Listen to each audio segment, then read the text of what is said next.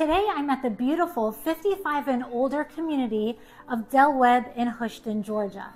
Now, Del Webb has beautiful grounds and amazing amenities, making it one of Atlanta's top resort-style luxury 55-plus communities. My name is Tanya Cristiano, and I help people who are interested in retiring in Georgia. I help them to identify the perfect 55 and older community to fit their ideal retirement lifestyle. Now, I've done other video tours of this neighborhood before on my channel, where I tour the amenities and I tour the model houses, but I always get a lot of questions about what features you see in the model that are standard opposed to what is considered an upgrade. I'm in the process right now of building 2 houses here in this community for a couple of my clients. And so I thought, while everything is just still kind of fresh in my head, I'm gonna walk through this model, which this model is the Taft Street, and I'm gonna point out what things in here are considered upgrades and what would be standard. And I'm going to give approximate pricing. So if you're thinking about retiring in a 55 and older community here in Georgia and possibly looking into Del Webb, you are definitely not going to want to miss this video. So let's get started.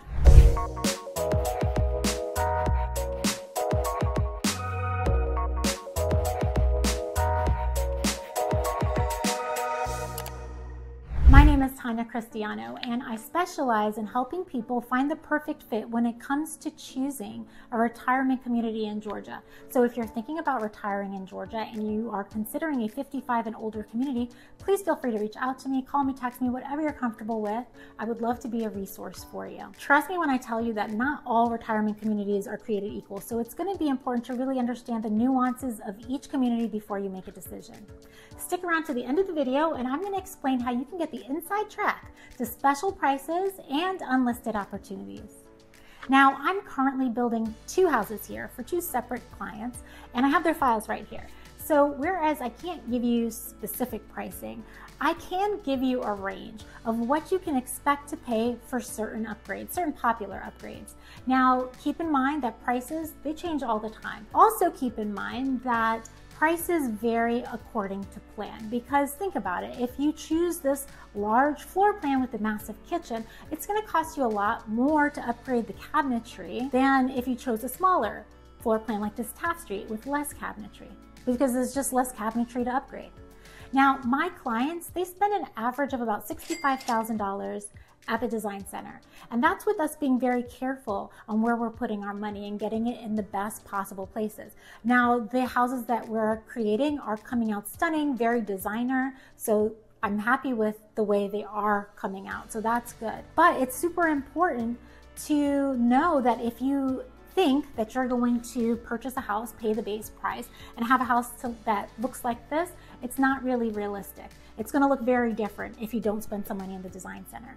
So today we're going to walk through this floor plan, which is the Taft Street, and I'm going to point out some different features that you can expect to pay extra for, and I'm going to give you a range of some prices. So why don't we get started?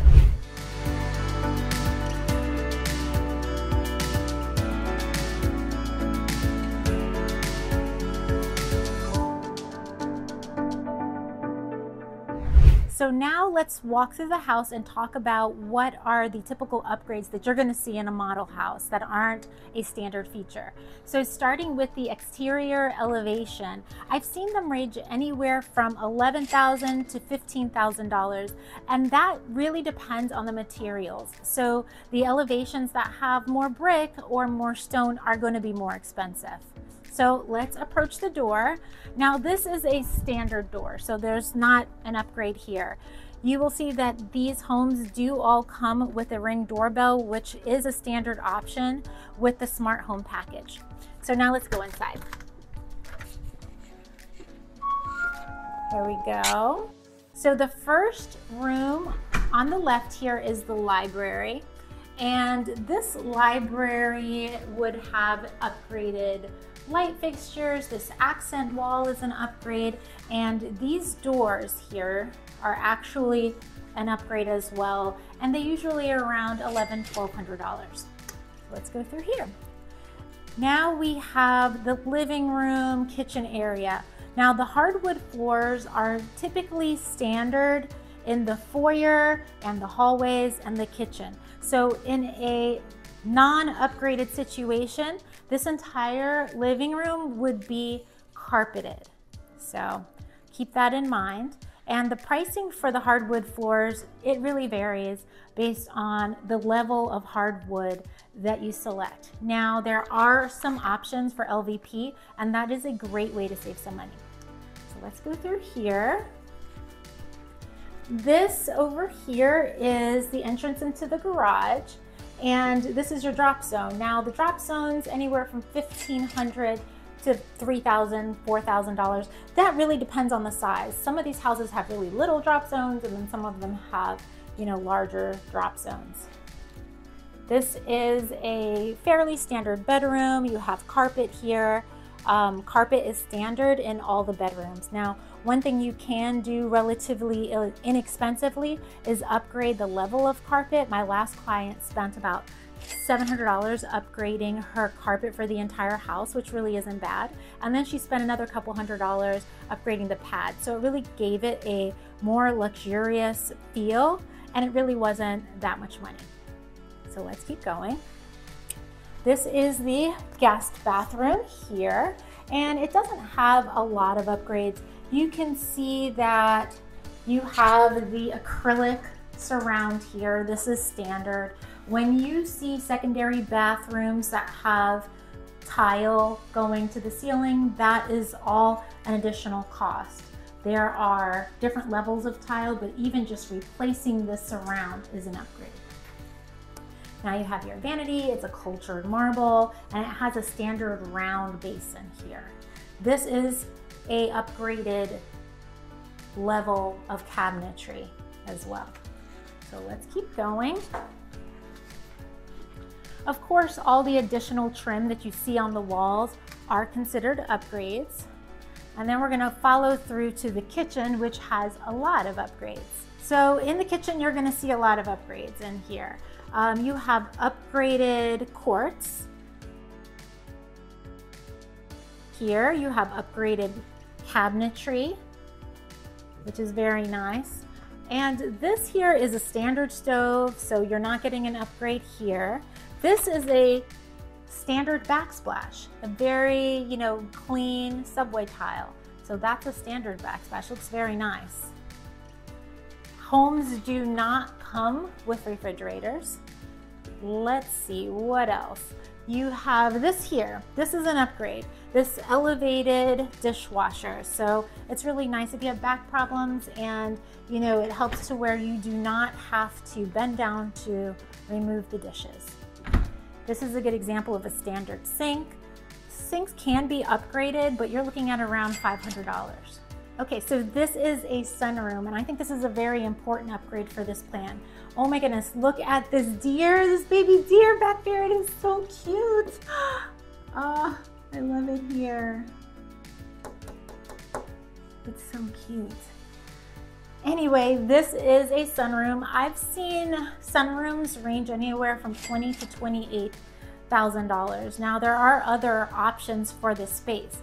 You can just do a covered lanai, which would be less money. You can do a covered lanai with a screened surround. That is a little bit more expensive. And then the most expensive option would be completely enclosing it as a sunroom. Lanais are actually pretty expensive as well, as far as like the screened-in lanais. I've seen them run anywhere from $13,000 to $18,000.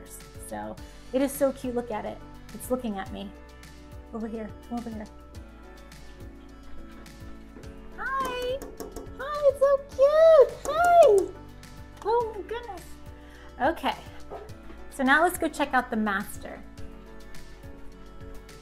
One other thing to keep in mind is that a lot of these plans, most of them I believe, have the option for the second floor. So if you have chosen to do a second floor in this plan, which this model has not, the staircase leading upstairs would be going right there. All right, let's go check out the laundry room.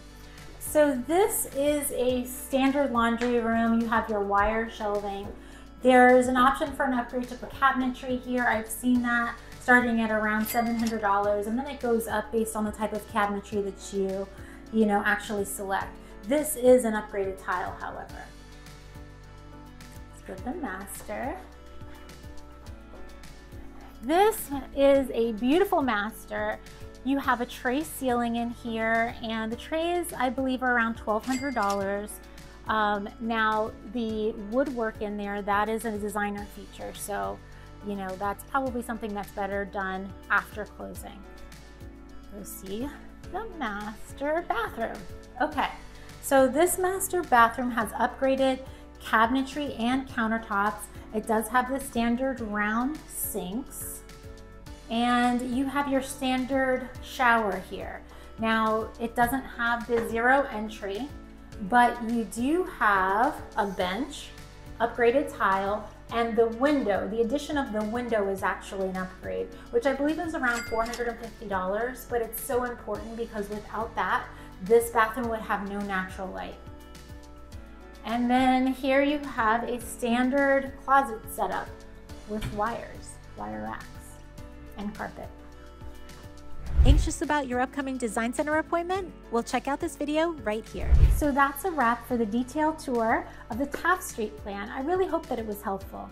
Like I said before, I specialize in helping people find the perfect fit when it comes to choosing a retirement community in Georgia. So if you think that you are interested in retiring in Georgia and possibly even living in a 55 and older community, call me, shoot me a text, whatever you're comfortable with. I'd love to be a resource for you and really help you identify the community that is going to give you the retirement lifestyle that you want.